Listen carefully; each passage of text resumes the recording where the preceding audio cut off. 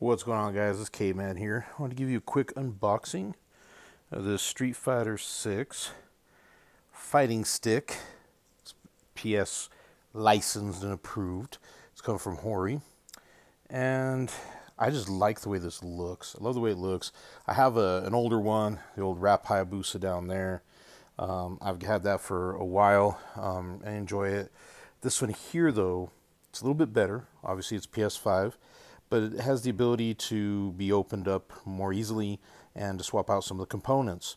So that's important as well if you are into the fighting genre or just want to have a stick that maybe emulates for your PC and does some things a little better.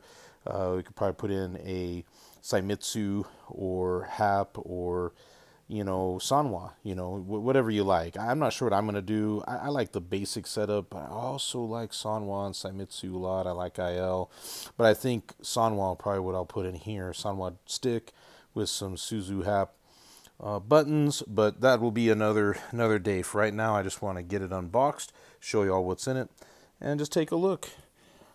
Hang on one second. Let's get it flipped over.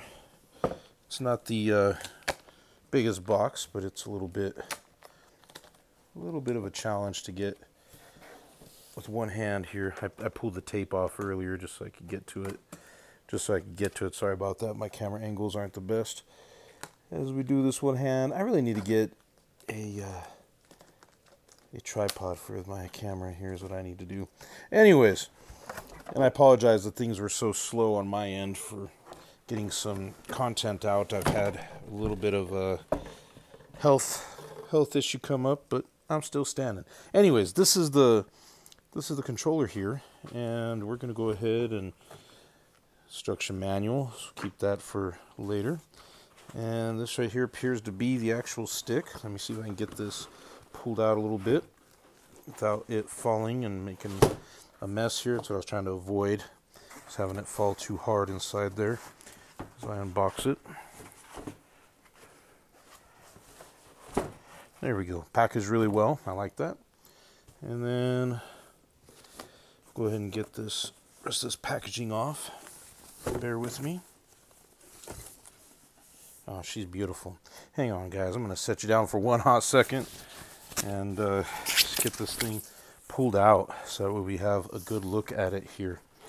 There we go. Let's go ahead and get this box off onto the floor. There we go. And here is the controller itself, the joystick itself. Oh, that's beautiful. That's beautiful. I've also been eyeballing the Tekken 8 one. These buttons feel very Sanwa-like. I'm going to be honest with you. Maybe we'll stick with the buttons. I like having more confirmation, but this isn't going to be just for Street Fighter. It's going to be played with a lot of different fighting games. And if I'm honest, that's great. That's going to be very fast. If I do some MVC or like some Fightcade stuff, that's going to work really well. Joystick, it's all right. It's all right. It's a lot better than that. I don't know. That one was pretty good. And that one's pretty good. But I think. Let me think about this for a second, because this isn't, it's pretty close. It's pretty close, and obviously, different function, different form, different gait. It's there. It's in that same range with those. I would say definitely better than stock arcade 1-up stuff. And as far as I like that. I like that. It's nice and fast. It's going to come back to center real quick for me. I like that. I like that a lot. So this opens up, supposedly. Let's see if I can get it to open up here. Looks like it's got a little clip here on top to open it up. And there we go. It does open. That's great. That's fantastic.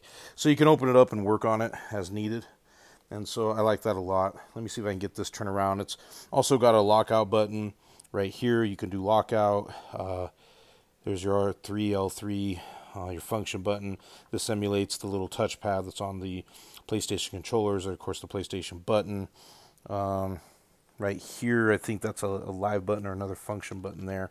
I'll have to double check through the instructions, but you get the idea. So this is comp ready, and it looks like, oh, that's beautiful. So we can gain access in like this. Let me turn it this other way so that way I don't have it just resting on top of the joystick.